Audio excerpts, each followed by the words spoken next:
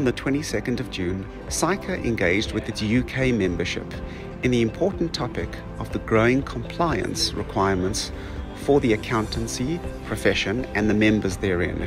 Important topics such as developments within anti-money laundering, the requirements of FATF, and the transitioning from a traditional financial reporting environment to an integrated overall corporate reporting environment to include both financial and non-financial information, including developments in sustainability, were discussed. Special guests included the CEO of Standard Bank.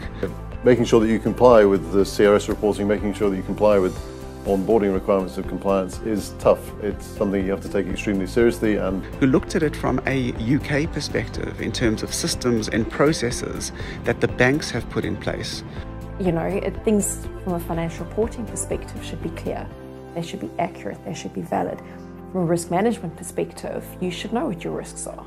To screen their members, to screen their clients, and the type of data and information that they report on to ensure the highest quality of data and securities with regarding the clients with which they deal with.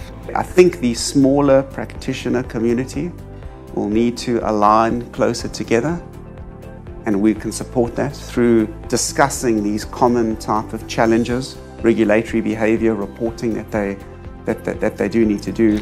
We also had discussions from a previous chair of the SAICA NTC committee who gave a business perspective of the growing requirements that the profession needs to consider, as well as the new ethical challenges that the members who are both directly involved and indirectly involved in transactions such as tax structuring would need to consider. But the idea of the code, of that moral responsibility of being, you know, ethically responsible, showing your integrity by virtue of who you are and what you do, is why we're here. The event was attended by approximately 50 people live, as well as over 300 members on the live stream.